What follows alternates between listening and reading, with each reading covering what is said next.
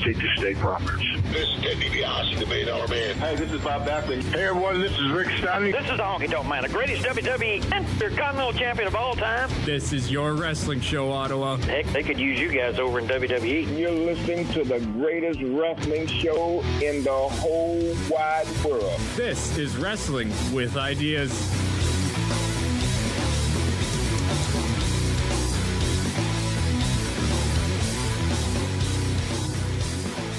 Welcome inside the CKDJ studios for Wrestling with Ideas right here on CKDJ 107.9, Ottawa's new music. I'm the man they call Gibby, Zach McGibbon, of course, jokes by the bi-weekly co-host, now really more weekly. I think we're going to go with weekly for now. Weekly for now. You know, you told me that you were bi-weekly, and you have ever since then. He's just been on the show every week. So I think we're going to go with that until I'm told otherwise. But we've got a special third host, special guest co-host here.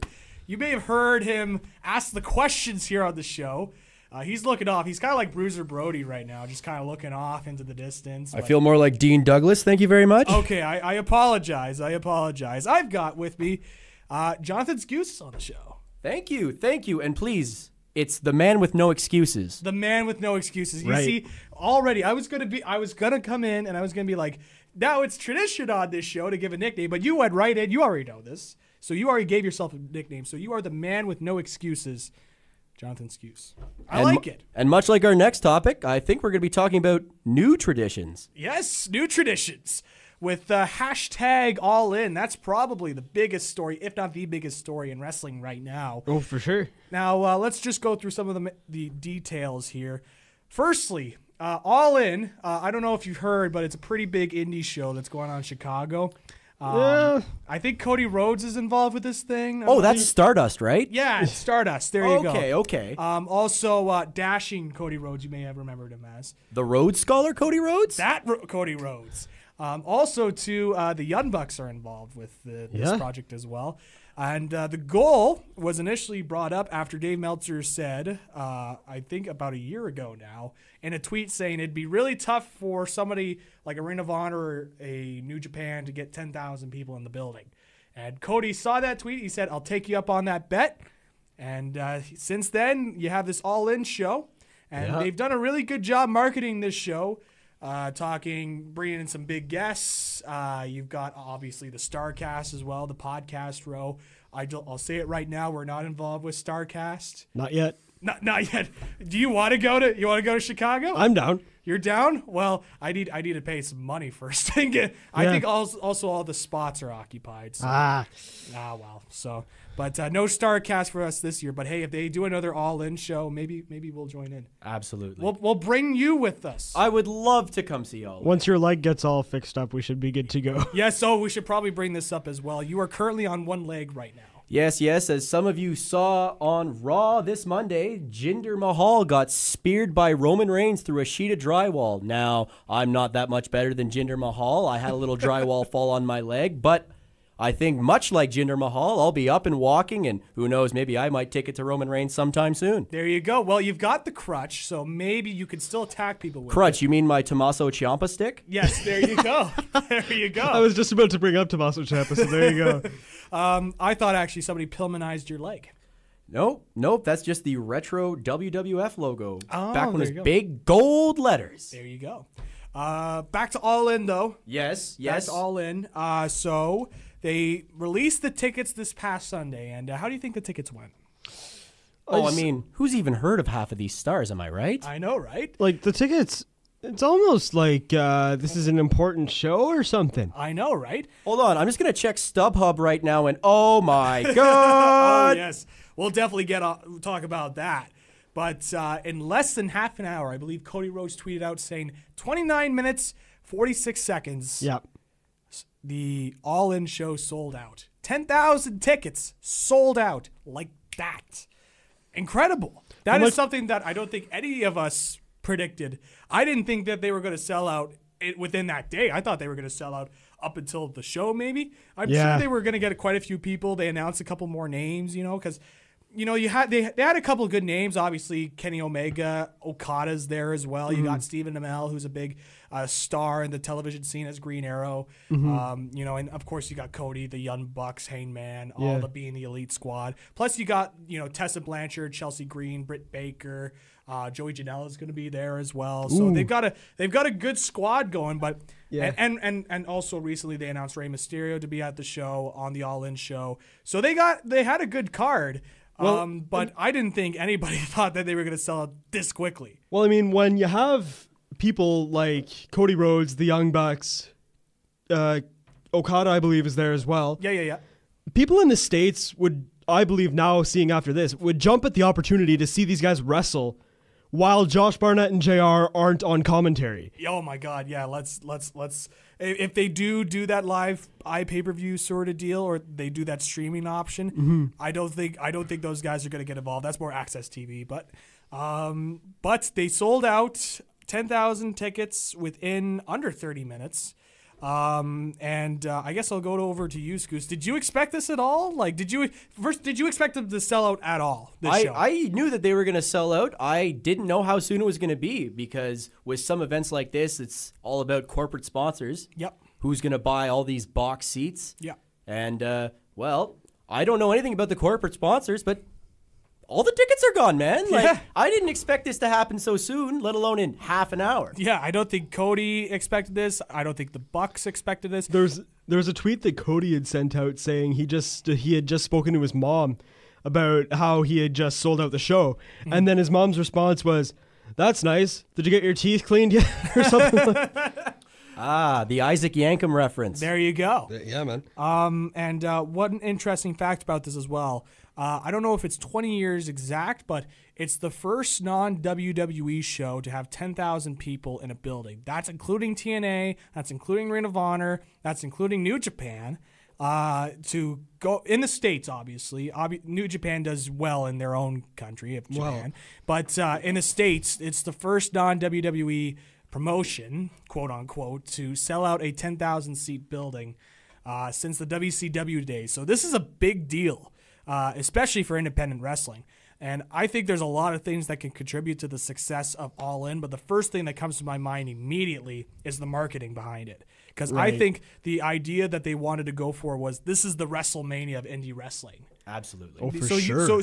So they marketed this thing super well. They wanted to make it feel like everybody's involved with this. You know, we want to make this a big deal and that it's going to change the status quo. All the marketing behind this was excellent. And Cody and the Young Bucks, whatever you know your opinion is on those guys. I know obviously there's the Jim Cornettes of the world that's not a big fan of the Bucks, right? It's been well known, but whatever your thoughts on those guys, you have to admit that the marketing behind it and to be able to get fans enticed into the show was brilliant. The way they had it overlaid, and obviously, you know, you have some good star power involved with this as well. So to me, that was the ultimate key, was the marketing of this. And number two as well, I think people, including myself, really underrated how popular they were. Because a lot of the arguments were that the T-shirt sales that they had at the Hot Topic, the Bullet Club shirts, some people had made the argument that, well, you know, they kind of saw the shirt and it was super cool, so they bought it. But the T-shirt sales don't lie, as we learned, in terms of popularity. Yeah.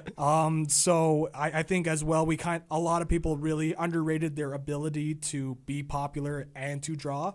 And I'm sure this is probably the biggest winner of all this is Cody, in my opinion, in terms of leaving WWE, becoming a bigger star, and now putting on his own show with very limited involvement with other promotions, except of course the NWA, which we'll talk about as well.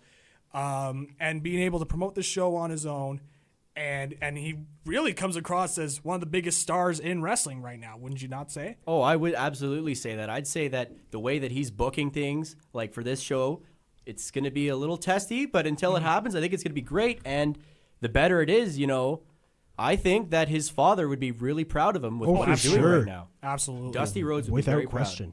And one of the things that was interesting as well was there was that press conference that was released before this. On the same day that the tickets were announced, they did a press conference One of the things I am a little concerned about, but I think they will solve this. I don't know if you saw the press conference. It was being recorded off of a cell phone. I saw a little bit of it, yeah. It was being recorded off of a cell phone onto Twitch and onto the 1 Hour Tease Facebook page. Right. So I'm like, oh, if that's going to be the case, and if they are going to record the show for, if they are going to record the show, if they are going to do a stream, how will the quality of the show be? But I think, that's not really the goal, right? The goal is really just we're going to prove to people that we can sell out a 10,000 seat building. It's what Dave Meltzer said. Dave Meltzer didn't say that he wanted 1 million buys pay-per-view worldwide. Yeah. He said 10,000 people in an arena. In an arena. And it's done. And they did a good job scouting. I think Chicago obviously is a fantastic place to promote professional wrestling. Oh, for sure. Chicago, New York, even Philly. Those were probably the 3 main places that you want to promote your wrestling brand. And maybe if you were in the hotter area of the southern territories, maybe like a Georgia would also be a nice little place. So that was one of the only reasons why I was a little surprised. Maybe Cody didn't go for like an Atlanta or something like that, only because it's like close to home. Right. And the most amazing part about this too, we only had 1 match announced for this show, and it wasn't even like a full match. Like we were under the impression that Cody's going to challenge for the NWA World Title. And currently, the NWA World Champion is Nick Aldis / Magnus, which you can listen to the full interview, by the way, with Magnus back in the archives. Right. Got to shield the product here. But now, in terms of the rest of the card, the way it's going to shape up, what do you think the match is going to look like? I'll start with you, Skuce. What do you think the match card is going to look like for All In? Now that they've sold 10,000 seats, they really don't need this mega buster of a match like they have Okada and Omega. They don't have to do Okada Omega 5 or however that's going to be. So how do you think that card's going to shape up? Ooh, I don't know. I think it all depends on what their promotions that they're in respectively is doing with them. Also, who knows? We could just have an Omega doing a singles match, or we could just have the Gold Lovers. I don't know. Who knows? I mean, they haven't announced Ibushi, but you never know. Oh, you never know. The only New Japan guy they announced, like affiliated with New Japan, is Okada. So you never know. I mean, it's like, but also too, streaming options is something. Last I heard, I haven't seen anything saying that they were going to do streaming. I thought I had seen from Cody himself that it said that they weren't planning on doing it. Well, I think they've been doing that mainly because if they say there's streaming options, then some people will be like, oh, well, I don't have to go to the show. I could just watch on my... But now that it's been sold out... Now that it's sold out, now they're probably going to look at streaming options. That way they get a bigger platform. Right. If you're Cody, where are you going to stream? Are you going to do the Fight TV route? Are you going to do maybe Twitch? Twitch and do Twitch tips instead of... Yeah, do Twitch tips if you wanted to. Like you could do Twitch. I think Twitch has been working really good for Impact right now. Right. And oh, yes. I don't see why Cody wouldn't take a little out of their bag and go straight to the Twitch option. Twitch option, Fight TV. Maybe if Ring of Honor wants to get a cut of the pie. Oh, they do. Yeah, they probably do. Maybe he'll end up on Honor Club. You never know. I would hope so. I'm sure they could get some of that Sinclair Broadcasting money involved and record the show.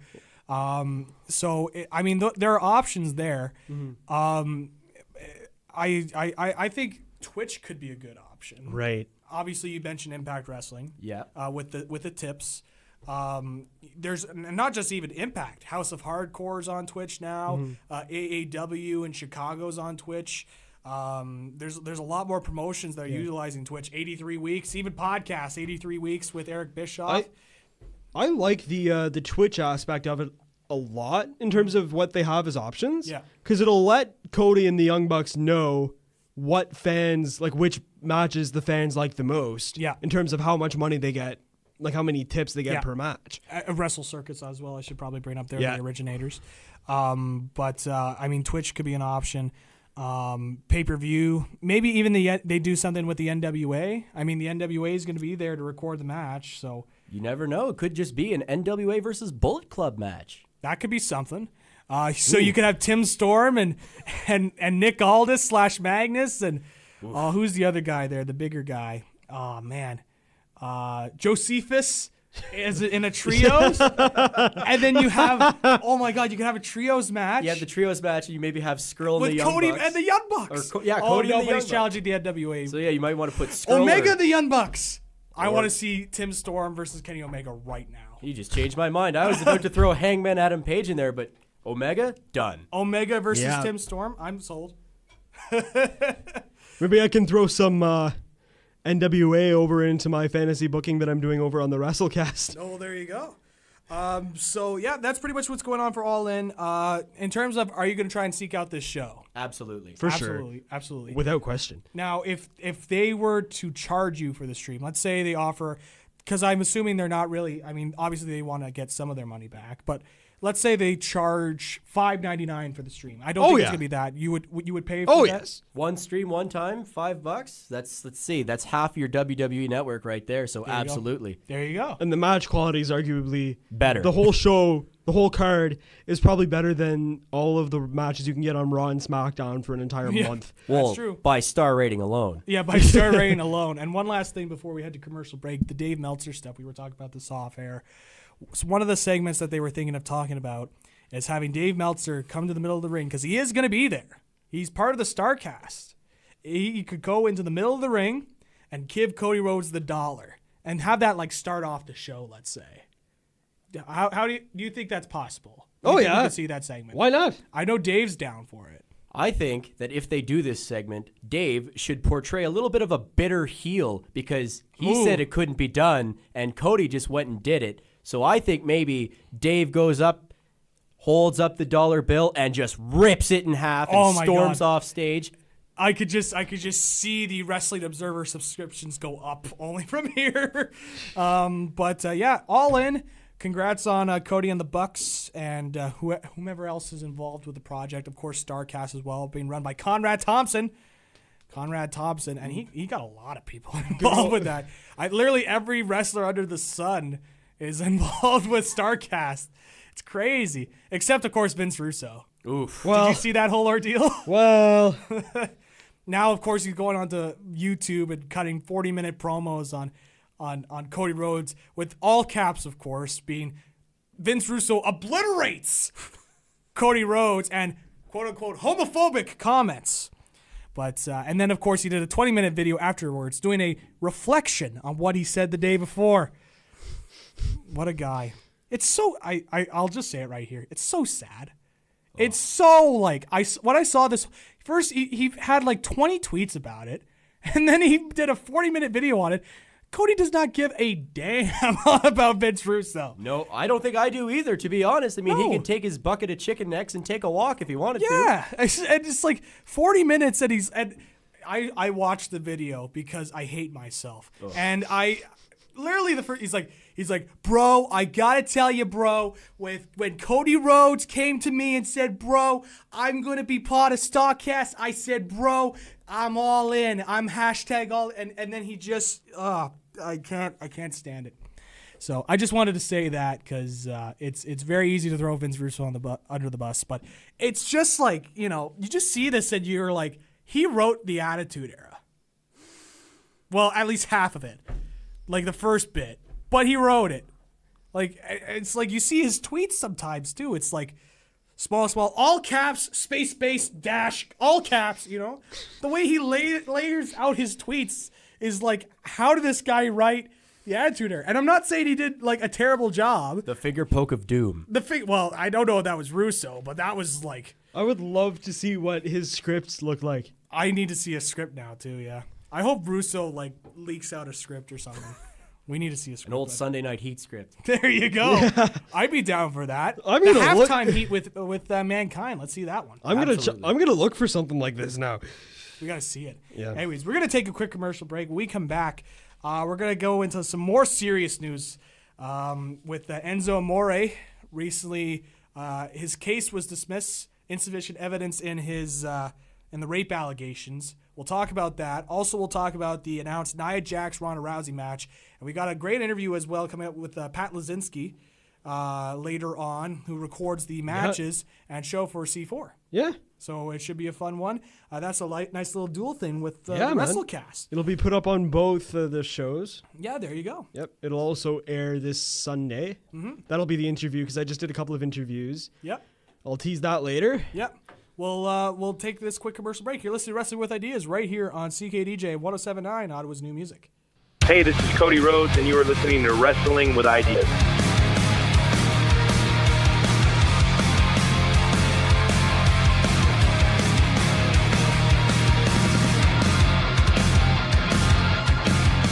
back inside the CKDJ studios for Wrestling with Ideas right here on CKDJ 107.9, Ottawa's new music. I'm the man they call Gibby Zach McGibbon. Alongside me, the music man Colin Scully, and the man with no excuses, Colin Scully. No. Whoa. There's no Skuce in Colin Scully. I'm sorry. Jonathan Skuce, of course, is joining us. First episode live. We're live, pal. In studio. The Skuce is here. Yeah. And we are unfortunately going to have to talk about, I mean, it's good for him. Yeah. In this case. But usually I like to talk wrestling, but a lot of people are talking about this, so we will cover this here. Enzo Amore, there's a name some people may not have heard in a while. He was involved with that 205 Live brand. He was also a tag team with Big Cass. Surprisingly, never won the tag team championships during that time. Good. Looking back on it for WWE, he's like, thank God they didn't put the title on him. But especially with the situation that occurred here. They gave him the Cruiserweight title, and I'm still questioning as to why. Well, because he was popular. They finally just got over it, too. Yeah. They finally just got over the hump of why did we put the belt on Enzo? Yeah, there you go. But with Enzo Amore, a lot of people, you may have heard, he had some rape allegations and back in Arizona and Phoenix, actually, specifically. And there was, he was going through that whole court case on his Twitter. His lawyer had tweeted out a statement on his Twitter account, and then he hadn't tweeted in like months since he tweeted that out, / his lawyer. Well, today, as we're recording this, we were going through, and a statement was released again by his lawyer, and it was confirmed that Eric Arndt, also known as Enzo Amore, will not be prosecuted for any charges due to insufficient evidence to continue to move forward. They stated that the investigation is closed. No one is charged, and the woman's not going to pursue any charges. That, of course, that rape allegation was the thing that led him to be dismissed by the WWE. Yeah.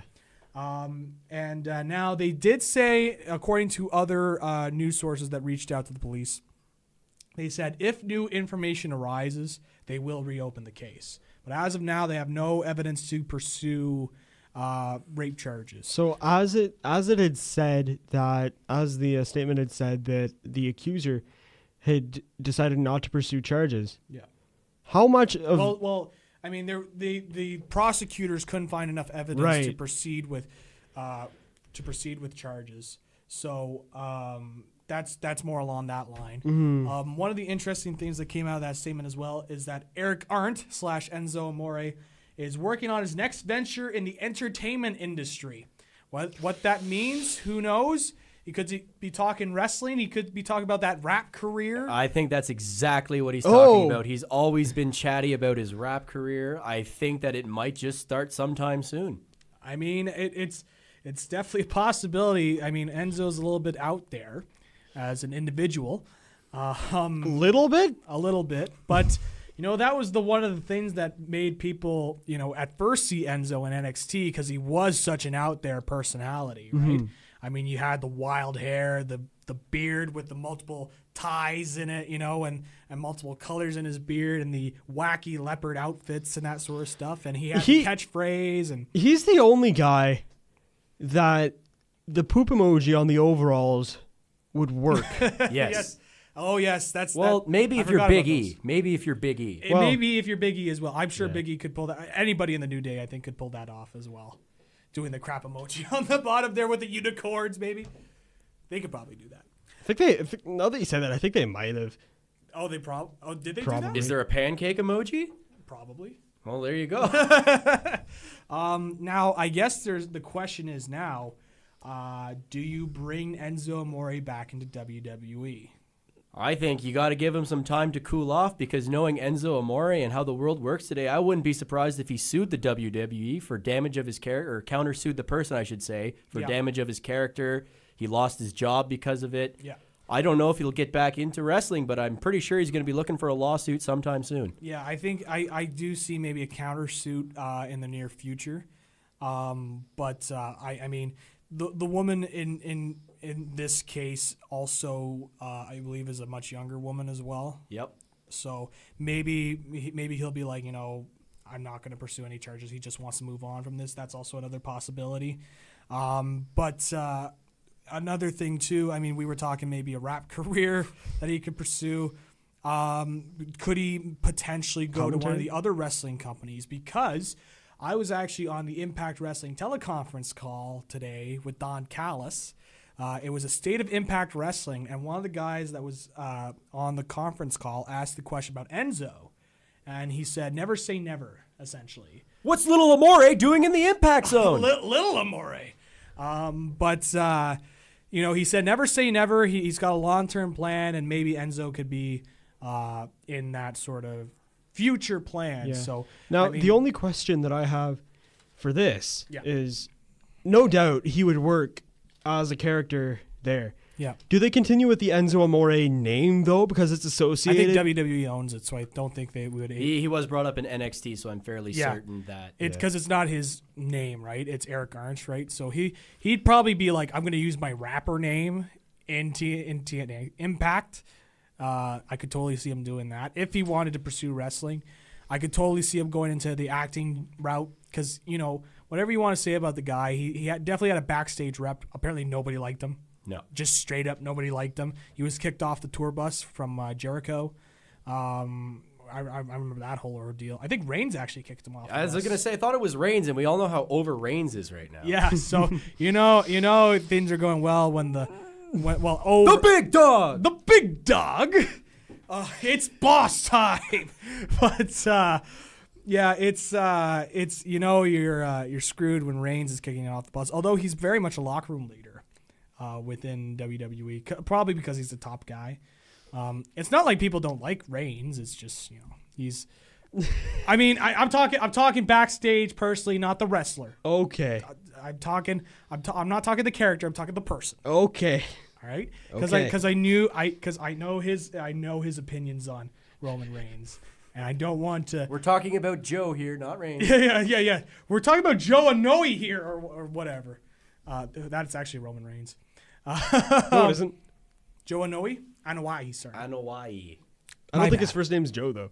It is. No, it is because of the memes that a Samoan named Joe or Samoa Joe. There you go. Now back to Enzo. The Zoe train. The Zoe train. Now if he's not going back to wrestling, we already agreed. Probably rap. Maybe he could be a train conductor and just have a Zoe train. Ride the Zoe train.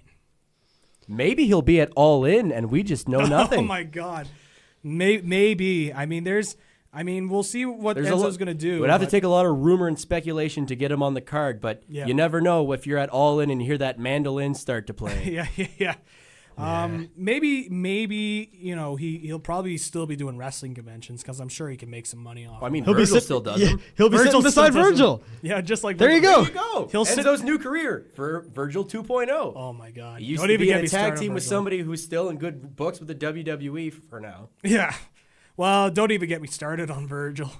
If you listen back at the Wrestling with Ideas archives, you can hear about Virgil and his appearance on Joey Janela's Spring Break 2 Uncensored review. WrestlingWithIdeas.podbean.com. You can listen back to that one. Any last thoughts here on Enzo in terms of his release, more dismissal of the case, and where he goes from here? Maybe he goes to Impact. Definitely not going to Ring of Honor, I think. No. I'd like to see him on Ring of Honor or Impact. That'd be a hell of a match. Could you imagine Bull Dempsey versus Enzo Amore in a Ring of Honor ring? That's a barn burner right there. Yeah, but could you imagine Rich Swann versus Enzo Amore in an Impact ring? Yeah, that could get into some very. I've seen you before. Oh, the Spider-Man GIF, the Spider-Man meme. You're going nowhere. Where do you think you're going? But that could be another potential thing. I don't know. It's iffy. You got to give the guy a chance to regroup because obviously even before then apparently he was around an environment where there's a bunch of drugs and stuff. So even then, I think you got to give him the chance to try and at least prove to society that he's a changed man. So maybe that's what Impact Wrestling will do. And then he goes back to WWE.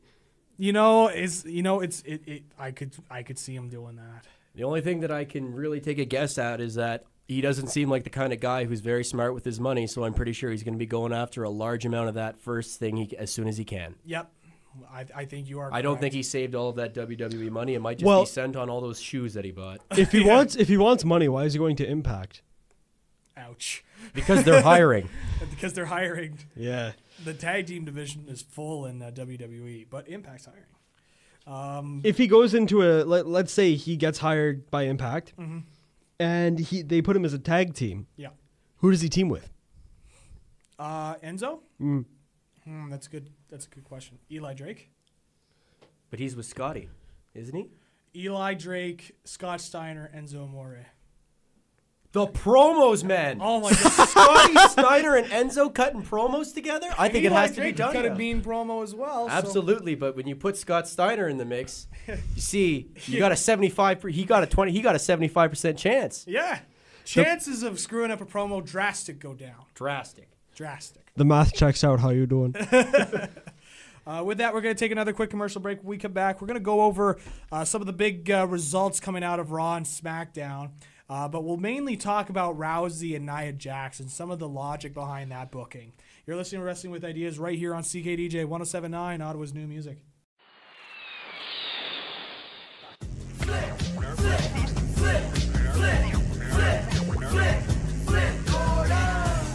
Hey guys, this is Flip Gordon, and you are listening to Wrestling with Ideas. Look in the sky, watch you fly, I'm the man ride. I see you try, but you're running and you can't, I know. Here we go, time for the man, time for the show. Dive in the stands, climb up the ropes, wherever they land, nobody knows. Watch out for that aerosol. Here you go, man, here's your loss. Welcome back inside the CKDJ studios for Wrestling with Ideas right here on CKDJ 107.9, Ottawa's new music. I'm the man they call Gibby, Zach McGibbon, alongside me, the music man Colin Scully. And I'll say this right, the man with no excuses, Jonathan Skuce. Well done. Well done.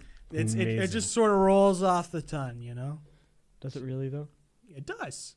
Now are you trying to delegitimize this show? I'm not trying to delegitimize this show. I think he's starting a feud. I think we're starting a feud here. Well, he's got a crutch. The crutch is close by, so. Well, Tommaso, yeah. Yeah, he'll Tommaso Ciampa me. Please don't do that. Please. So we'll go over some of the big highlights from both Raw and SmackDown. Yeah. There's a lot of things to talk about. We're just going to go over the major ones. One of the first things I want to talk about right away, the announcement for Money in the Bank between Ronda Rousey versus Nia Jax for the Raw Women's title. Right away. Understandable. It broke before Raw even started. Exactly. So finally. And plus, Rousey is a big star, so we have to talk about this now. Finally, the WWE is doing something right. Wow, you're actually in the minority on that one. This year. This is going to make sort of This is going to be a fun discussion. This is going to be a fun discussion. Okay, so now I guess we'll go on ahead with this. Why do you like this decision for Jax and Rousey this early on? Now, do I agree with the fact that Nia Jax is defending the title this early? No. Okay. What I agree with is having Ronda Rousey in a singles match as arguably one of, if not, well, it's not going to be the main event, but it's going to be higher up on the card. It's no kickoff show. It's no kickoff show. It's no pre-show stopper. It's not airing on YouTube. Yeah. No, I agree with the fact that they're actually booking Ronda Rousey properly. Okay. Interesting. So you like this decision? I like putting Ronda Rousey against Nia Jax. Okay. But you don't like the fact that Nia has the title while they're doing it. Right. Okay. And okay. I believe that Ronda versus Charlotte should be not now. Obviously not now. But Mania 35. I was getting a little scared. Main event, first time by women. WrestleMania. Oh yeah, I think that's the plan. So I am going to disagree with you, Mr. Colin. I unfortunately have to disagree with you. But I don't think it's all bad. For this Rousey Jax thing. To me, it reeks of desperation in terms of just trying to get a high-profile feud, especially the way the Backlash came together. That was all the backlash, so to speak, from that show. But I think people are jumping into it a little bit too much. So I think we're all in agreement that Rousey's not going to win the title, right? That's me. I'll say that. You think that Ronda isn't gonna win? She's not gonna win the title. No. And the way she's not going to win the title is Natalya. Yep. Yes. Natalya's going to interfere. Now, here's an interesting idea that I saw. I need to go find the tweet again because it's not my idea, and I want to give credit where credit's due, but I can't find it. So I saw an idea being passed around on Twitter, and it's a great idea, I think. So Natalya qualifies for the Women's Money in the Bank. She wins the Women's Money in the Bank, and she cashes in during the Jax Rousey match at Money in the Bank. Circa Dean Ambrose? Yeah, okay. And then but or even like a Rollins. Yeah. But like as a backstabber to Rousey, and then Natalya wins the title, Natalya wins the title, and then Rousey and Natalya have a program. Or you can even do Natalya tries to cash in, she doesn't successfully win the title, Jax pins Natalya, Rousey feels like she's been backstabbed. You know what I mean? Yeah. She doesn't take the pinfall loss. She has a reason to go after the title, and she has a feud to go into SummerSlam with. Plus, we all know Natalya is very good in the ring. Right. So you can build a program between Natalya and Ronda Rousey up until SummerSlam if you wanted to. Mm-hmm. So that way you can help build Rousey's in-ring credibility, because Natalya will definitely do that. Do you see a switching of sides almost, but with Alexa Bliss aligning herself with Ronda Rousey? You could possibly see that if Bliss was to turn face. That's where I think it could go. That was an idea I saw passed around where Natalya wins the Women's Money in the Bank. Natalya turns face, aligns herself with Nia Jax, and then Ronda Rousey turns heel and aligns herself with Alexa Bliss. Heel Rousey this fast, I don't think. I think heel Not Rousey necessarily this fast, but maybe around SummerSlam, if what you had said keeps going. Yeah, but the thing is, I'm saying this all happens in the same night. Oh! Yeah, so I'm saying she cashes in, Natalya wins the Women's Money in the Bank. She cashes in the same night. Okay, that would make the match more enjoyable for me. Ronda Rousey versus Nia Jax. And then screws Rousey out of the match. And then but let's say Natalya screws up and Jax wins, so Jax keeps the title. But now there's a foil in Rousey's story. Yeah. And then you can do Rousey versus Natalya for the next little bit if you wanted to. And again, she's not like she had a great match at WrestleMania. I thought it was probably the best match of the show. It didn't look like that anybody was carrying her that much either. No, it didn't. And plus, she had a couple of in-ring wrestling sessions, of course, beforehand. I think she had a year, maybe. I'm not 100% sure. I'm pretty sure she had some sort of training. Even then, you have another capable worker in the ring with Natalya, help her, grow. Because I think that's the way that they're going right now. Because if you just kind of look at it, it's like, wow, this is very soon for Rousey to go in. Like, you want to build to that Charlotte Rousey match, That's right? That's very interesting. I like your idea. I don't have the same idea. I think that it's going to be a build up to the 4 horsewomen versus the 4 horsewomen. Okay. Ooh. And because it's a dual branded pay-per-view, yeah, there's a good chance that Charlotte, Becky, Sasha, they're all going to be there. Yep. And all of the horsewomen are now signed to WWE. You don't want that match for Mania. I'm not saying it's going to be at SummerSlam, maybe the Rumble or Survivor Series. Yeah. But I think that Natty doesn't win the Money in the Bank. It's going to be somebody different. I think that they're going to use this as a pawn for the 4 horsewomen versus 4 horsewomen. Okay. Now, going off basically, as much as I want to see Natalya win the Women's Money in the Bank, I don't think they just have enough stock. Specifically for the purpose of having her try to cash in. Yeah. I hope to God Becky Lynch wins the Women's Money in the Bank. Oh my God. She's like one of the top baby faces in the company, in my opinion. But, yes. But I would love to see Becky win it as well. Right. But I think just for storyline purposes, because there's only one Women's Money in the Bank, right? So, I mean, that's where I see it going. But, they could, I do think, that 4 horsewomen versus 4 horsewomen. It's going to happen at some point, and they're all side now. So that could definitely main event a WrestleMania. It could not be the WrestleMania 35. Yeah. It's already rumored to be Rousey versus Charlotte. You're just adding more bodies onto the pile. Yeah. There you go. So maybe you could actually, if they wanted to, they could rush Rousey versus Charlotte at SummerSlam. Just a question. Sorry, go ahead. No, I was just gonna say you could main event SummerSlam with Rousey versus Charlotte if you wanted to. Oh, for sure. But I think I hated that decision, by the way, for Carmella to beat Charlotte clean. After Asuka, that was the worst decision. After a match and after that sort of match too. And after the Iconics. The Iconics. They I'm going to do an impression. Uh-oh. No, the Iconics doing the impression. Oh, okay. Oh, yes. It's me, Uncle Greg. You made him laugh. Oh, man. What?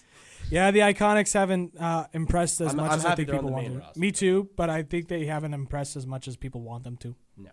Plus, it doesn't help that I find SmackDown's women's matches bookings have been very inconsistent. 6-woman tag. Six-woman tag. And Road guess Dogg. what the Riot Squad brought with them to Raw? 6-woman tags. So, I mean, that's where it's going there. But yeah, so Rousey versus Jax, that's going on Money in the Bank. It'll be interesting to see what they book for that, and the way they do that storyline. Other big things from the show. What are some other big things? Nakamura and Styles. We're going to get another match. I can't believe WWE had been able to do it, but they maybe find a way to not want another Styles Nakamura match. To not want it, or I don't want to see it. no?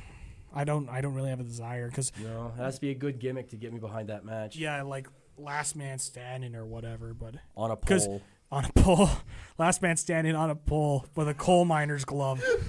Could you imagine? Remember what AJ was talking? He was talking about a Hell in a Cell bull rope infernal in like a canine. Oh yes, The yeah. promo was like he just listed everything that WCW and Attitude Era Raw ever Oh, my did God. in one match, and it's like. And then Renee Young said, "Is that the one where the referee dresses as Elvis?" No, Renee, don't be stupid. Come on, Renee. Another thing we want to bring up: big fans of the B team. Yes, Big fans of the B team. Huge fans of the B team. Like the B team. Got a quick royal wedding joke. Nice. Yeah.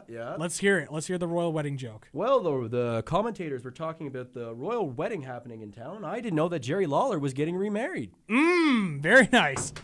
Very nice. Very nice. There you go. Yeah. And Andrade. Oh, we should also talk about this before we head to commercial. Bobby Lashley's sisters. We're gonna meet him. We're gonna meet him next week. I'd like to bring up, if possible, the tag team match that Braun, Balor, Ziggler, and McIntyre had because of the botch at the end where they broke Braun's trophy. Yep. That's too. It was a botch, and now the trophy's dead. Yeah, the trophy's dead. The trophy's Ding as dong, dead the as trophy's dead. The trophy's as dead as dead as the title belt is. Yeah, pretty much. Yeah, I think that's just sitting on his bookshelf now. Yeah, probably. Is If it he has sitting? books. Well, If he's a reader, that is. I really want to talk about Bobby Lashley's sisters. I know Yes. that statement came off a little weird. Next week, it's going to be But- a good episode. Oh, I know. We may have an early contender for worst segment of the year next week. Oh, think it's going to be that bad? Oh, that's what I've been hearing. I think Sami Zayn's going to take it to the next level. But then again, we all thought that Alexa Bliss was going to be able to do the "This Is Your Life." Oh, promo no. really I'm well. not saying that it's going to be great. Next level. I'm going to say he's going to take it from the bottom barrel and he's going to bring it to average. Gotcha. It won't be as horrible as we all think. I hope. I hope, for the love of God, let's Please hope. don't bury Sammy like that. Yeah, please. Sammy's in He's his got element vertigo, right now. not kids. He's in his element right now. Absolutely. He's absolutely in his element. So I don't know about this. I'm nervous, especially the way that Lashley's been booked. Lashley's new. Yeah. So. Well, new as in like. New as in like we haven't seen him in a while, so he's. As in like reusable, like recyclable. As in we use him again, but. yeah, but he's being built right now. Yes. Through his three sisters. We'll call him Black Lesnar. No, Vince. No, Vince. No, Vince. No, we can't do that. You gotta do it. But yeah, I mean, it's going to be interesting to see what happens next week. Because isn't it amazing how we went from post Raw, the Raw after Mania, where it's like Lashley comes back, it's like, oh, we could get Lashley versus Lesnar, to now we're going to be finding out his three sisters and how they beat him up as a kid or whatever, like sibling rivalry. Yeah. This is going to be a fun That's edition the of stuff Raw. I live for in wrestling, though, whether it's good or bad. Well, there you go. are we going to see one of Lashley's three sisters challenge James Ellsworth for the Intergender Championship? Probably not. Probably They have not. Wrestling background. Unless it's one of the independent wrestlers, then maybe. Ooh, maybe that could happen. I'm waiting with bated breath for this segment next week. So, Anyways, we're going to take a quick commercial break. When we come back, we're going to bring into our interview, actually. So it's a special little dual thing with the WrestleCast. We're going to be talking with Pat Lozinski. He records the shows for C4 Wrestling. Yeah. And we're going to talk about that, just go through some filmmaking aspects, what it's like to record for professional wrestling, especially for a company like C4. What with them being they're definitely a really exciting promotion coming out of here in Ottawa. Oh, yes. Absolutely. I just wish I could get tickets. Oh, I know. They sell out so quick. But with that, we'll take that quick commercial break. You're listening to Wrestling with Ideas right here on CKDJ 107.9, Ottawa's new music. Hey, this is MJF, and you're listening to Wrestling with Ideas, unfortunately. Goodbye. Because my name is Maxwell Jacob Friedman, and I'm better than you. And you know it. I'm not a narcissist. It's only a little flame. I'm not an arsonist. It's only a little pill. I'm not a pharmacist. It's only a little love. I'm not a narcissist. I feel marvelous. I'm feeling better. Welcome back than inside I the ever CKDJ felt. studios for, I guess it's a double. A double. It's a dual interview. It's a double-double, like Tim Hortons. This is the Parts Unknown WrestleCast alongside Wrestling with Ideas. Yeah. I am the man they call the Music Man, Colin Scully. Alongside me, the man they call Gibby, Zach McGibbon. I was just going to say, I thought you were going to take my gimmick there for a minute. I almost might. And alongside us in studio for an interview today, we've got Patrick Lozinski, the head cinematographer, I guess you can call him, for C4 Wrestling. You do some work for Acclaim as well. Yeah. How are you doing today, Patrick? I'm doing good. Thanks for asking. How are you? I'm doing all right. Yeah, I'm good. We're happy to have you on. I'm happy to be here. It's going to be interesting too, because it's interesting to get a perspective from like a cinematographer in terms of filming wrestling, that sort of deal. So glad to have you on, man. It's going to be a really good interview. I'm really feeling it. Yeah, so. I'm stoked. So. Going back, how long have you been a wrestling fan before you started working for C4 and Acclaim? Definitely. Wrestling has been like, I think, one of my my oldest obsessions ever since I've been ever since I've been like 5 or 6. I've just been obsessed with it. Yeah. Who are some of your favorite favorite guys? It's kind of weird. Matt Hardy was like one of my favorite dudes growing up, and then I wouldn't say that's weird. And like, everybody's you probably are like, oh, why don't you like Jeff Hardy? Yeah, but I was always a Matt guy for some reason. Yeah. I was just really into camo pants, I think. And then Matt certainly rocked the camo pants. Oh, definitely, man, definitely. And then at first I really hated Edge, but then I started to love him because I hated him so much, and I was like, man, he's a really good heel. So I think like Matt Hardy and Edge just really like their whole storyline is what got me into it, and they were like my 2 top favorite guys for a big while. That's awesome. It's funny how it's like your 2 favorite wrestlers are the ones that when against each other, it's like, oh, I love both these guys. Exactly. Both these guys are killing each other. Yeah. So going, like, I guess talking a little bit more about the local stuff now. How long have you been working for the C4 and Acclaim?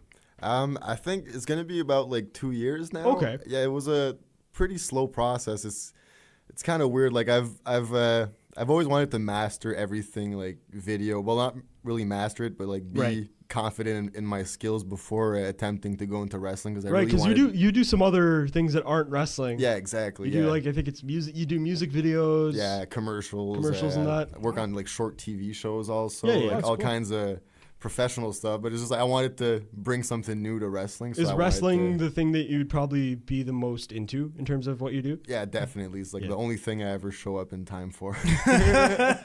Well, I mean, in terms of as well the cinematography. So is that why you got into cinematography? Like you're just like, oh, I really want to shoot wrestling. You know, it's just like, kind of videotape it. Like some part of it, like definitely, because I've always been a big fan of WWE's production quality. So like that's always been something I've been a fan of, like their video packages and whatnot. And I actually started like videos at like 12, 11 doing stop motion with wrestling figures. Okay, cool. Oh, nice. So then I went up to like doing skate videos and then music videos and stuff like that, and the whole wrestling stuff got kind of buried. But as I grew older, I kind of stopped like being ashamed of it, because it was kind of, I don't know, it was always like my biggest love. So I'm pretty pumped like to be doing it for 2 years now. Was there any other influences in terms of the production style for camera work. Like some people like the WCW style. Maybe even recently, like you see Progress has such a great production crew. Is there any other styles that you kind of take into your cinematography? Like definitely, Progress is one of the, that's one of the independent feds that really like showed me that it was possible to have like a really nice aesthetic with DSLRs, because usually they always shoot with camcorders, and you don't have like that same depth of field where like where the background's blurry and the foreground's kind of clear. So Progress really like showed that was possible. And but the one right before Progress that really opened my eyes was Lucha Underground, because they were just so different. And I've just sort of really I'm sort of a newcomer when it comes to wrestling that isn't WWE. And when I came across, I was trying to watch Beyond the Mat on Netflix actually, and I came across Lucha Underground, and I had known that it was a promotion, and I known that they had wrestling matches. I didn't know that it was produced the way that it is, kind of like a movie. Yeah, it's amazing, and it's almost like I want to see more of that. Like.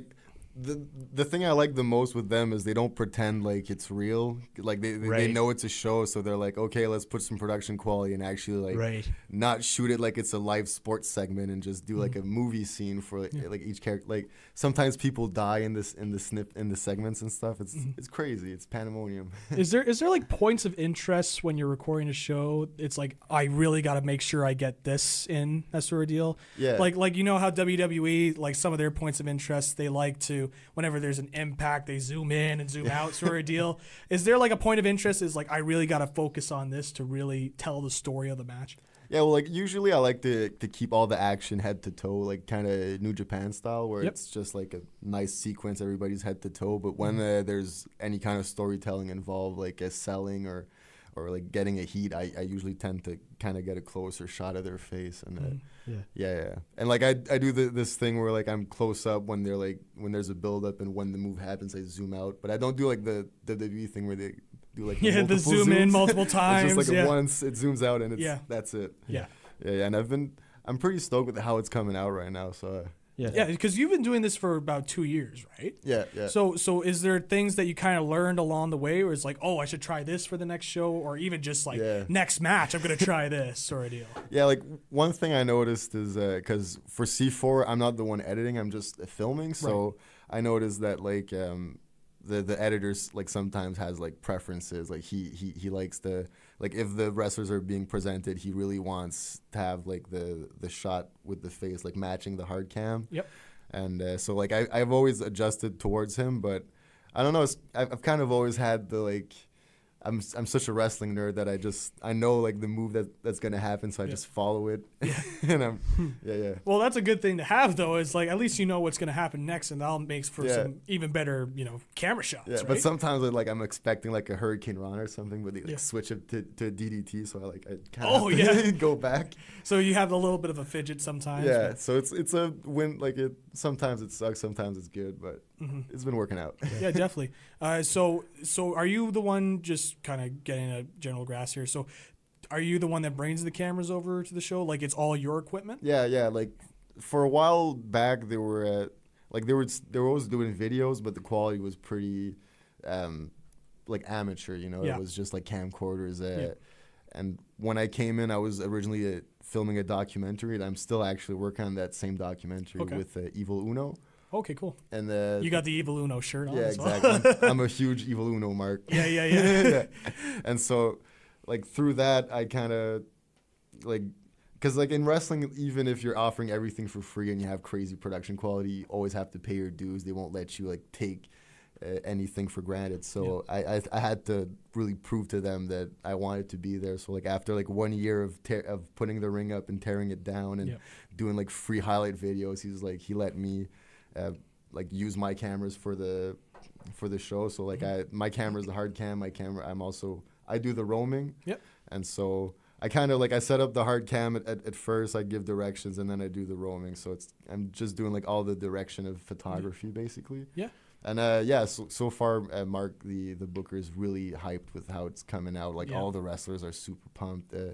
Like definitely. Like when I actually in my backpack right now, I have one of the shows with a Biff Busick on it. And I remember seeing that and like seeing the camcorders, and then seeing one of your shows recently. It's like you could definitely tell there's a big boost in terms of the quality of production and the way you do camera shots and all that sort of stuff. Now, is when you do ringside, just for the people that maybe haven't been to a C4 show, do you just do like a steady cam, or do you just go hands-on with the DSLR, or you have like a stand, that kind of levels it out, that sort of deal?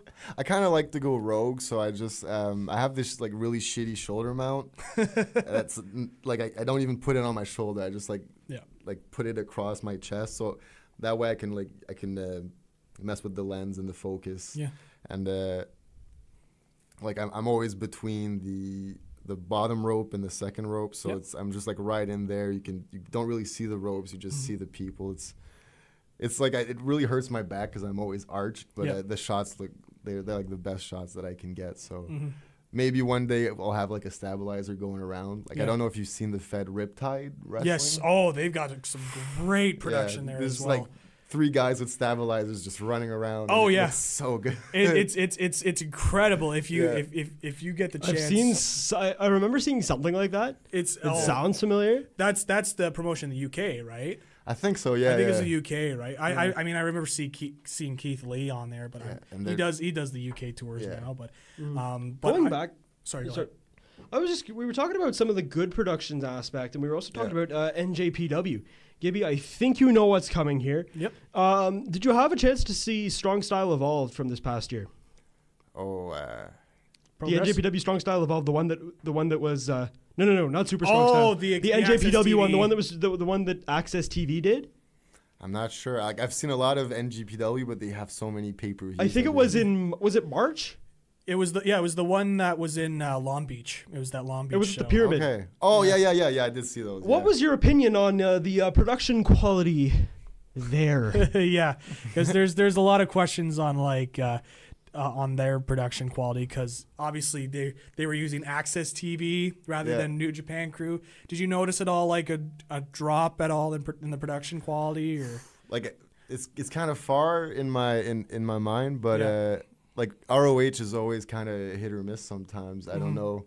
That's kind of been the story of the promotion, though, haven't they? Like sometimes they have really nice production quality, and sometimes it kind of just looks like local television. But all in all, like the wrestling is really good. Yeah. So. And do you think that also just kind of helps boost your production as well? If the wrestling's really good, it just makes your camera work all the more better. Oh, definitely, yeah, for sure. You're probably like, oh, thank God they have this great match going. It's looking really good. Makes your job easier that way. You don't have to do too much. Exactly. Yeah. It's also funner to film like wrestlers that have a good rhythm. That way, it's like you're always like following action and stuff. Because like there's a lot of wrestlers that I don't know they do like useless spots, or like they stick around with stuff that doesn't really work well on camera, and it's kind of hard to film. But it's a weird world when it's indie wrestling, because they make more money when it's a live show than with the DVDs. So it's kind of more like the live audience is the priority. Yeah, no, definitely. Now it was funny. I didn't know that you were also working with Acclaim, because Acclaim hadn't been doing a bunch of. They were doing the camcorder thing as well. Yeah. So you're doing the video as well for Acclaim? Yeah, and like that one's a really slow project. It's like basically what we're gonna do. I've talked with Chaz about it, and it's we're gonna be like I'm filming and editing all the shows completely. I'm doing like all. So the you graphics. got like full control over how it's gonna come out. Okay. And it like. The lighting is really dim over there, but except from that, like I think it looks really good. Yeah. I'm really pumped. I can't wait to release it. Yeah. And so is it like DVDs, or is it like it's gonna just be? YouTube? I'm thinking like the first few shows are gonna be for free. And they're going to be on YouTube. Like, I really want to get more free wrestling out there just to get, like, the most views possible. Is the June 2nd show going to be one of these? Yeah, like, all the shows I'm filming. The thing is, though, is, like, I've been filming since last September. Okay. And so I think we're going to release the September 2017 show on September 2018 and just, like a year October deal. And, like, everything. Gotcha. A year, yeah. Yeah. So, like, because it was interesting, because I talked with Chaz last year after the whole Bytown deal. Yeah. And which we'll talk about another day because it's already been beaten to death. Oh, yeah. But the whole Bytown thing, when we did the show with Chaz, I did the interview with Chaz after that whole scenario, he was just talking about, we'll always look into other options, but right now we're just kind of a live attendance thing. So it was interesting. That timing kind of works out as well. Yeah. You're recording the shows, and so that also just kind of shows the growth of Acclaim because they've been selling out shows like mad. Like, it's tough to get a ticket to an Acclaim show. Yeah, like the crowd is really, really, really into the show. Like, they have the regulars. It's like it's almost always the same people. It's always sold out, but it's always like the same people that get their tickets. I have a question for the both of you. Okay. Because Gibby, because I know you've been at Acclaim shows and C4 shows. Yeah. I have not been to an Acclaim show. You have not been to an Acclaim show? Literally because I can't get a ticket. You've been to C4. I could probably get your ticket then. Hey! Yeah, Get me in, man. As somebody who's going to be helping out within the next couple shows, I think I'm not sure about the May 25th, but I know I'm going to be working with Chaz on the June 2nd show. What do I need to expect from the shows overall? Well, for C4, expect to if you're working security, expect to be moving a lot because there's a lot of moments where they dive into the crowd, and I'm sure. Going on that actually, in terms of like when they do go into the crowd and chairs, is like, does that make filming a little tougher? Because then you have to, move away from the rain. And it's like, I gotta follow them now. Because I remember there was the one spot when Speedball and Mike Bailey went into the hallway and did this long run. I think it was against Matthew St. Jacques. Yeah. And he did a kick on the guys in the chair. I remember it was a camera shot following Bailey all the way into the hallway. Yeah. But it was like a faraway shot. You saw him like a burst of speed kicking. How do you, like, on the fly, you're like, oh man, I gotta follow this action because there's so much commotion and a ton of people in there. Like, how do you film all that? It's like, to me, that's the funnest part of C4. It's like it's fucking pandemonium. Like, I don't mean to swear. I'm sorry, but that's all good. We'll censor it out afterwards. C4 gets it out of me.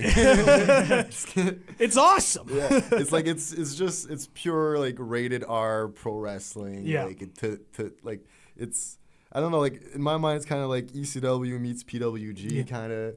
Like, plus, this is also kind of answering your question at the same time. It's like what to expect, at least from C4 perspective. Yeah, like every main event so far that I've filmed, like completely, they just destroy. Like all the chairs are fucking, all the chairs are everywhere. Like there's pandemonium, there's tables broken. There's like, so like C4 is basically is the best show to go to if like you just want to get really rowdy and see some really raunchy stuff and like see some crazy spots.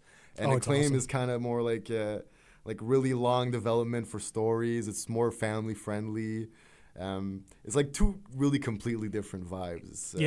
Like Acclaim is more like they stick with the same roster and like they really have like this TV show feel, even though it's kind of ironic that they have like the whole live audience only thing for so long. But C4 is just like they bring in like new talents all the time. Like Eli Everfly is coming next show. Like Keith That's Lee, a really good wrestler Simon as well. Grimm, like all it's insane. So. And they Simon always Grimm's deliver. gonna be there. Well, he was there. Last show. Oh yeah, that's right. Yeah. And the PCOs could be at a future show. I could confirm that. I've been like, I've been hassling Mark to book Joey Janela versus PCO. Oh, I know. I think that's going on in GCW, isn't it? Oh, in maybe, Game Changer? Maybe. I think that match is happening in Game Changer, but I would love to see it here in Ottawa. I was gonna hit up Joey and be like, are you planning on booking this? Because if not, like I'm gonna I'm gonna attack my Mark to book this. Like I really want him to book this. Yeah. Just PCO against anybody. Like that match against Walter was freaking incredible. Oh man, I reviewed just for the podcast. I reviewed Spring Break 2. Nice. And I remember watching that PCO Walter match. My buddy Marco Rossi, nice guy, but he's got a very old school thought in terms of professional wrestling, right? Like loves going back watching the NWA and old WWF, right? And he used to be a big PCO fan, like even when he was Jean-Pierre Lafitte back in the early 90s, right? And we were watching that PCO Walter match and he was blown away. He was like, wow, this is like, PCO was awesome in this, like 50 years old. He's a madman. You know you're doing something right when you can pull off the split-legged moonsaults. Yeah. Oh, at 50. Oh, plus two, the one thing that PCO does well as well well as well, is the promos that he puts out on Twitter and Facebook. Have you seen these promos? The cut the deck. Yeah, the cut the deck. Have you seen the new one where he's doing with his mouth? Teeth? Yeah, he cuts the deck in half with his teeth. Seen that one. Oh, I it's thought crazy. The one with the metal bar, which is like. Oh, the pan. Oh my God. What's going on with the gun? The gun? Oh yeah. Oh my God. What is going on? Like. Oh my God, PCO, man. The guy's insane. The guy's insane. Super nice guy though. Like when we did episode 100 of this show, it was a live show, and he called into the show to say congrats. Oh, that's so awesome. he's a super nice guy.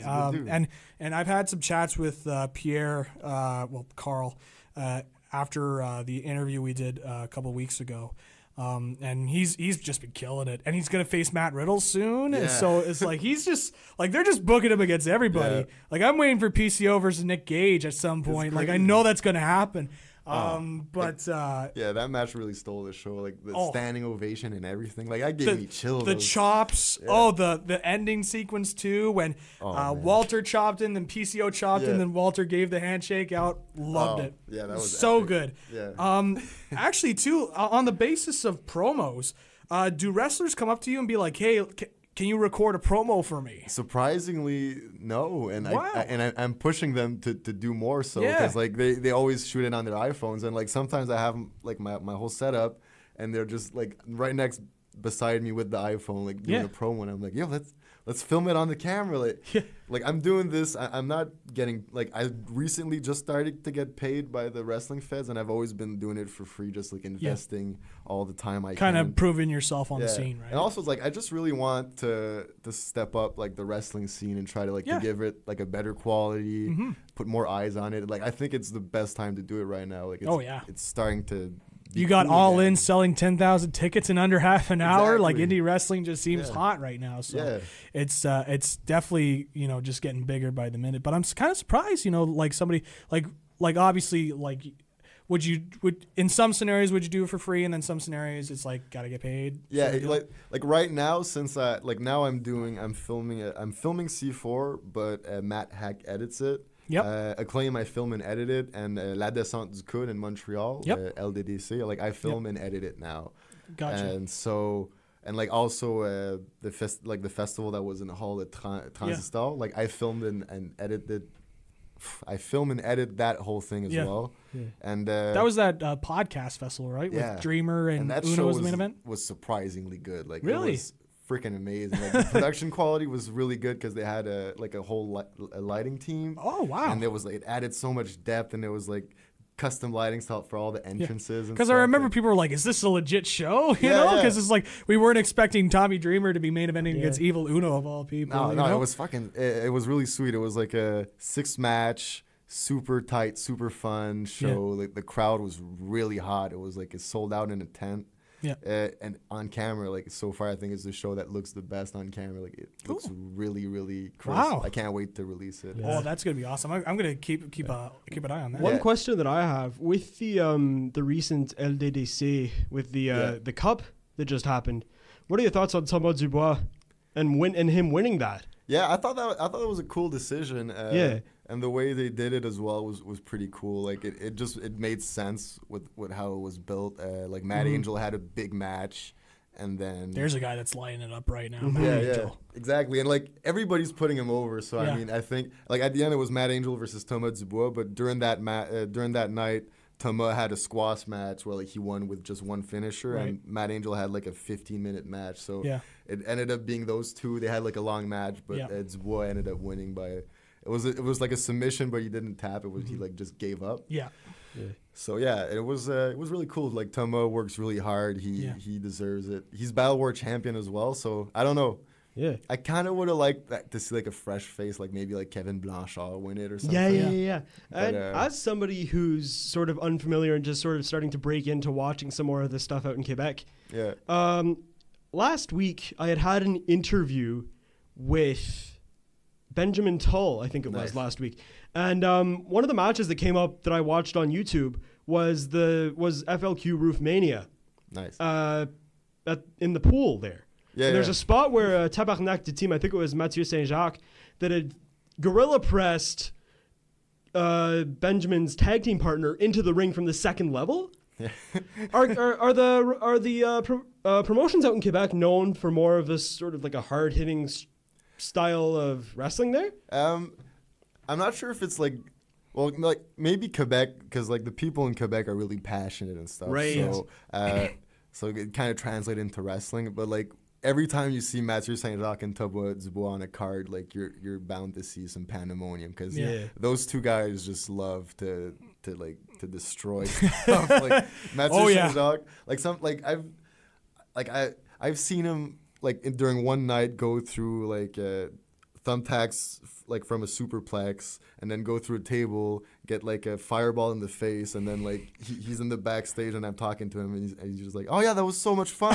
Like I can't wait to do it again. It's just fun for me. You know what I want to see is Tabarnak de Team with PCO as like a Paul Ellering style thing. That'd be cool. Nice. Yeah. That'd be cool. It all works. Definitely works. It could work. Yeah. Maybe you could do like TDT as a new Mountie sort of gimmick with PCO. Something tells me that Mathieu Saint-Jacques would not go for it. Probably not. He probably not. But they're pretty huge, like old school wrestling marks. Really? Like, Matt Saint-Jacques and Thomas Dubois. I actually was not expecting that. Yeah. They love like the. Well, I mean, Mathieu Saint-Jacques in particular, like he loves to watch those like crazy WCW main events, like between like Buff Bagwell and Kevin Nash, and he just like loves that shit. Oh, that's amazing. Yeah, I love that. So you can sometimes like see in his taunts, like he's doing like an old school Kevin Nash NWO taunt and stuff like that. He's not like too sweet and everything. No, he's not too sweet. Yeah. It's more subtle than that. But he's throwing Easter eggs out there for sure. Just to see if anybody notices. Yeah. Like, oh, I watched that WCW show from 1998. Oh, I love that. That's awesome. Yeah. I love when wrestlers are able to do that. Just take like subtle, like they're not like blatant about it. They just take subtle little hints from like older shows and just kind of incorporate them into their characters. Yeah. I actually really like those because it makes them modern again. It makes them new and fresh again. So and usually like the like wrestlers, they just do it for other wrestlers where like backstage they're like, oh, did you see me do that? Like, oh shit, and they just they mark out between themselves. Yeah, they have their own little moment of marking out. Yeah. It was funny you were asking about like the Quebec stuff in terms of is it known to be that crazy? I'm like commentating for Torture Chamber. I'm like it's not that crazy. You know what I mean? Like Torture Chamber is more like in ring based. Like everything's in the ring. And plus they got a lot of really. You mentioned that I had an interview. I done the interview today with Oliver Strange. Oh, nice. Oliver Strange, and then so Oliver Strange, right? Yep. He was talking about his training. Yep. And I had asked him then about the Sheldon Jean thing. Yeah. No, and he's very good as well, Sheldon Jean. Yeah. They were talking about how the training there is similar to the one out in Japan, right? With the whole wrestling based thing. Yeah. Because we had Sheldon Jean on the show as well. He was talking about like the young lion lifestyle and Noah, and it was like he said for him it was more difficult because it was like you had to do like the 50 squats and whatever, and then they train you, but then all of a sudden you have to go out there and wrestle a 20-minute match against Ogawa, and you're like, what? Like I just did all these torturous drills, and now I got to go out and have a 20-minute classic with Ogawa. And my bad, it wasn't Oliver Strange that I was talking about with Japan. It was Stefan Paulson. Yeah, Paulson's very good. Either way, they're both wrestling a Torture Chamber this Saturday. Yeah. So, that's it was an interesting perspective there.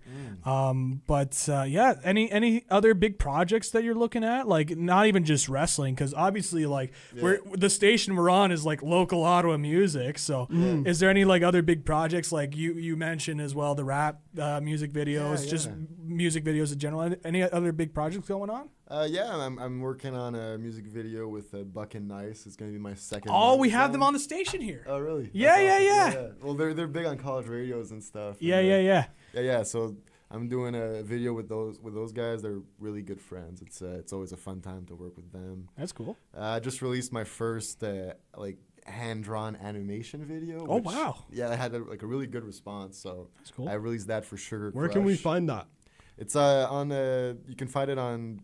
Actually, it's not on my website yet, but I'll put it on there. It's on WWE at www. WWE's picking it up. Wow. Thinking about wrestling. My mind's on wrestling. That's at www.plozprod.com. So that's PLOZPROD.com. Cool. Yeah, I'll make sure to link that in the podcast notes there. Yeah. On that you have all the sections. You have music videos. You have some of your wrestling stuff. Is your wrestling stuff up there? Cool. Yeah, but like it's just a little bit of stuff. It's like the highlight videos I do for C4 and just so that they can get a taste. Yeah, but eventually there's going to be like a whole like full shows and full matches. Is that where you're going to be? Is that where you're thinking of putting the Acclaim stuff? Well, it's going to be on my website, but it's also going to be on their own YouTube channel. Right. I'm also thinking of like kind of linking up all the indie feds that I filmed for, and have my own like kind of network where I shoot like one free match a week to kind of help them. Oh, cool. So kind of like what sometimes Powerbomb will do. Like I know Powerbomb did that for a little bit, where they would release a free match from one of their promotions that they have on their service. So that's cool, man. Like this is really cool, man. just getting to hear. It's really cool getting an interview, because a lot of the times you get interviews with the wrestlers, and people on your side of the thing are sort of just put off to the side. But it's good. Yeah. I like doing interviews like this just to see what it's like. I think you can say this as well. Oh yeah, like I did a chat with Adam B from C4, the commentator, and we literally went an hour and a half just talking stories on the road and that sort of stuff. And we ended up talking about the Texas tornado for some reason. I don't even remember why we talked about Kerry Von Erich, but it came up in the conversation, and I remember ending that interview as well with just the Kerry Von Erich's theme music, but no, it's super cool, and obviously being a local music station as well, where we do the show, just kind of hearing the different projects as well that you're doing with some of the artists. I mean, I believe we have Buck and Nice on here as well. If not, we're definitely like going to put them on. Oh, nice. So we've definitely been keeping an eye on that, and of course the wrestling stuff, and just kind of hearing the whole deal with C4, and now hearing the stuff with Acclaim. I didn't know about that stuff with Acclaim. I guess that just goes to show how unplugged I am without everything going on. It's been really low key. Like I haven't even put myself as like any kind of job. Like I haven't. It's not public yet. This is breaking news. This is an exclusive. This is an exclusive right here. But no, it's super cool, and it's always interesting to get a backstage perspective. Like it's like we've had like obviously wrestlers on Wrestling with Ideas before, and the WrestleCast, of course. Yeah. And also like I've gotten the chance to talk with some wrestling trainers as well, and just gain. And you've gotten some production people as well, I think, with. We had Neil Pruitt, who did some producing for WCW back in the day. You had Teddy, I think. Teddy Long? Yeah. Teddy Long's a different... You had Teddy Long? Yeah, you want to hear a story about Teddy Long? I want to, Oh, my God. I love Teddy Long. Oh, my God. Everything you think Teddy Long is on TV, he's exactly that, and then more. Amazing. So... That's amazing. This was like earlier on, like when I took over the show, took over Wrestling with Ideas. So I was like, we need to get interviews. We got to, establish credibility, right? Like we got to, know that we're the real deal. So this was a little bit after Teddy got released. Oh, shit. And so we sent an email over. I sent an email over to Teddy. And so about 2 days later, I got an email back. He's like, Monday, this time, call me. Like, that's all he said. I put out this nice little detailed email. It's like, thank you so much. So I call over. So during that day, I call over, and I hear his voice, and I think it's him. So I'm like, hey, Teddy. He's like, hey, what's up, players? This is Teddy Long. I'm currently not at the phone right now, but I've got a representative from TeddyLong.com on the line. Just wait there. And the hold music is his theme music. So you're listening to the Mad Militant song, just waiting till he picks up the phone. Yeah. And so we're sitting there, and like it's me and one of the old co-hosts there, Braden Mayhew. Okay. And then all of a sudden he picks up the phone, and we were hesitant at first because we thought maybe it was still the answering machine, be like, keep on a hold, playa, blah, blah, blah, blah.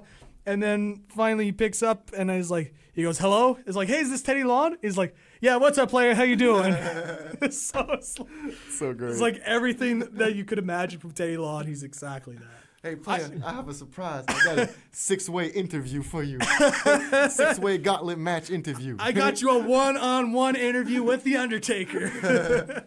But the Undertaker. Man, I got some different interview stories for days. But that's a totally different thing. Yeah, man. Man, it's cool to hear a bunch of the different projects you're doing, man, and. Man, I wish you continued success. I mean, seeing the shows, seeing what C4 will release for clips, I'm like, wow, this is such a beautifully shot show. Oh, thanks so and much. I know that the guys at C4 and Powerbomb even as well are just like, man, this is a really good quality looking show. I hope so. Oh, I haven't been getting like much feedback, but I've just been like. Well, I'll tell you this right now. I'll tell you this right now. Having seen some of the full shows where you've recorded the shows, they look gorgeous, my friend. Oh, thank you so much. They look so good, and I can tell you this for a fact. C4 is super happy to have you on. I'm pumped. And continue doing the great work, man, because it's awesome to see just the work you're putting in, and I hope more promotions pick you up. I really do. Oh yeah, it's crazy. Like it's starting. More and more people are hitting me up, and it's cool because I get to bring this like new flavor to wrestling. Give a crisp HD perspective, which we don't really see often. Even just filming wrestlers head to toe when they're doing moves. Like we never see that. It's always like a weird sideways angle of like they're like half their bodies. It's like you never see like a suicide dive where like you see the whole wrestler in it. It's, like I'm just there to get those shots. No, absolutely. Have you ever been in a situation where you're like, let's say you're in between the bottom and the second rope, and the wrestler sets up for a suicide dive, but you don't have time to move out of the way, so all you see if you're looking up is the wrestler go over top of you and behind you? Has that ever happened? I've had like similar situations, and during those times I'm just praying the hard cam got a nice shot. Like I usually like right at intermission I rush to it and I look back at it and I'm like, okay, it's cool. I'd love to see what this, like, if you could pause it and see if they have any facial expressions on there. Like you zoom in and then you just have them like or something. Oh, man, I could definitely blackmail a few wrestlers with some screenshots. You may not want to say that over the radio, mind you, but I know. They have no shame. I think that's it, man. I think, man. So yeah, thanks so much for coming on, man. Thanks so much, man. No problem. I mean, that was a ton of fun, and again, wish you continued success because it's just some fantastic looking shows. I'm not lying at all. Not lying at all. No, I'm kidding. They look absolutely fantastic. I wish you best of luck, man, and hopefully more promotions continue to use your work, man, because it's fantastic. All right. Thanks, so man. I'm going to use this opportunity here to wrap things up for the WrestleCast as well. So you can follow me on Twitter at CD_TheMusicMan. Yep. You can follow Gibby on Twitter at RawIsGibby. You can follow the podcast. You can follow Wrestling with Ideas at Wrestling with Ideas, or Wrestling capital W Ideas Radio. I'm sorry. Not radio. Now I got it. Radio's Instagram. Sorry. Wrestling with Ideas Radio is Instagram. Yes. At Wrestling capital W Ideas is on Twitter. Right. There you go. You can follow Pat on Twitter at... I think on Twitter I'm AYPLOZ, but yeah, you can like... AYPLOZ. I'll link it in the podcast. I will link it in the podcast I got notes. Hacked a few years ago and I had to Oh, really? it. Oh, no. And that's why I don't remember it. But on my website, you have the link to like every social media account. All right, so I'll put that in the podcast notes as well. But what is your website as well? It's www.pilazprod.com. Sounds good. There you go. All right. Thank you for tuning in to another episode of the Parts Unknown WrestleCast. And as always, have a good one. You know it's the Mac Militant. Coming to get it on. Hey, what's up, players? This is Teddy Long, and I want you to know you're listening to the greatest wrestling show in all of the world. CKDJ 107.9. Holla, holla, holla. Wrestling with Ideas, players. Make sure you tune in, and that's real talk. Welcome back inside the CKDJ studios. This is Wrestling with Ideas right here on CKDJ 107.9, Ottawa's new music. I'm the man they call Gibby, Zach McGibbon, the music man Colin Scully, the man with no excuses, Jonathan Skuce. Hello. Thank you for coming on, my friend. First episode live in the studio. Now, usually you actually send us in questions every week, ranging from the comedic to the actual questions. Now that we actually have you here, We have the guy here, the question guy. I am the guy, and I have done it there in the WWE, as Booker T would say. So what questions, do you have any questions for us? I do have a couple questions. I have one question. What's the deal with Liv Morgan's blue tongue gimmick? I know, right? Is she eating ring pops before her match? I want to hear some answers. Having some guys. fruit gushers, maybe? Those fruit gushers, maybe the blueberry edition of fruit gushers? Go for yeah. You got nothing. You're like, nothing. I don't know. Food coloring. Well, this is a radio show. There is an option that I'm thinking of, but I'm not allowed to say it. So, hey-o.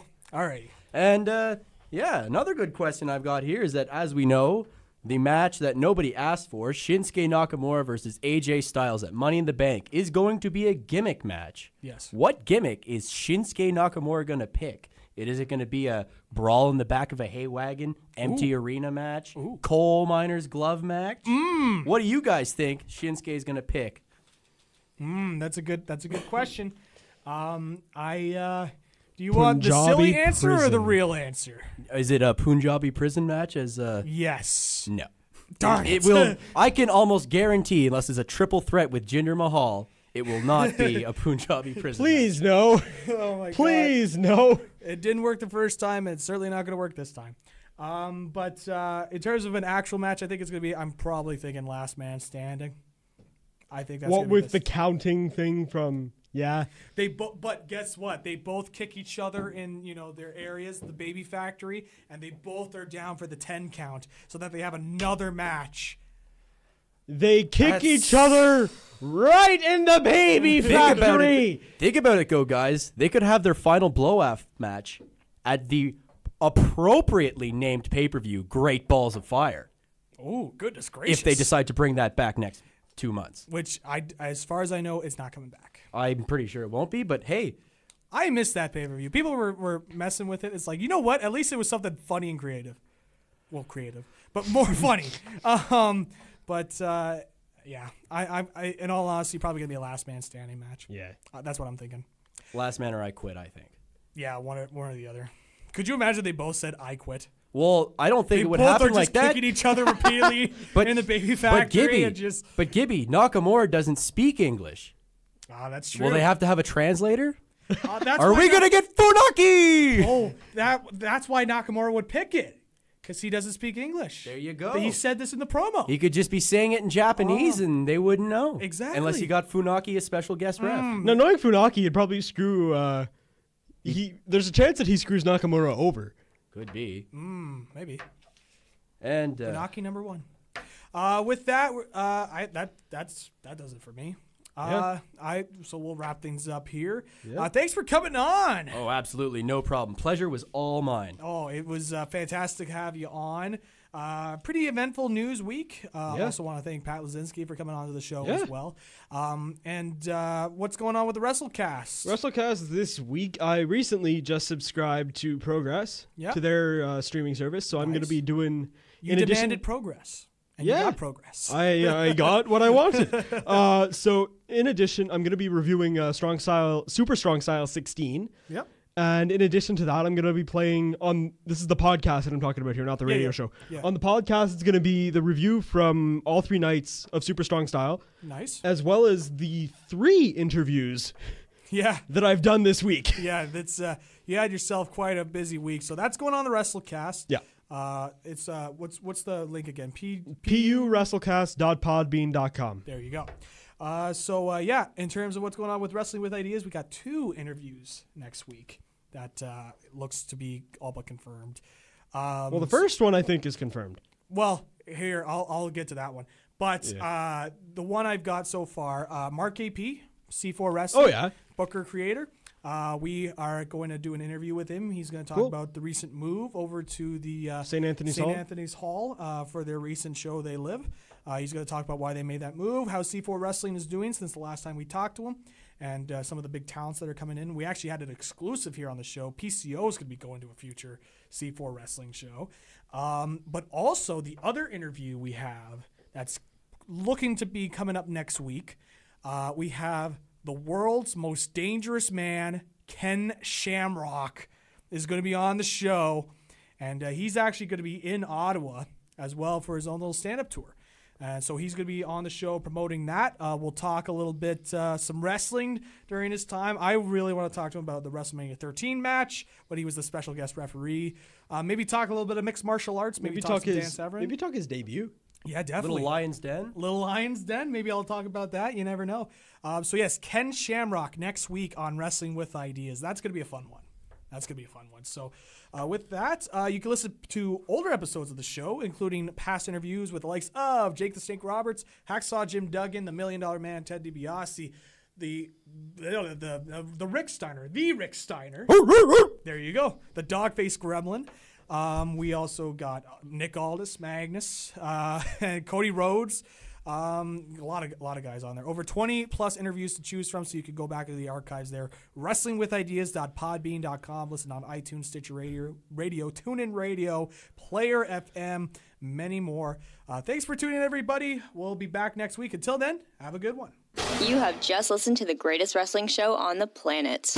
If you want to listen to older episodes of the show, including full interviews, make sure you check out Wrestling with Ideas on Podbean and on the Podbean app, or listen to us on our new SoundCloud page. We can also be found on iTunes, Stitcher Radio, TuneIn Radio, Player FM, and many more. Make sure you keep on tuning in every Thursday at 6 p.m. to Wrestle with Ideas.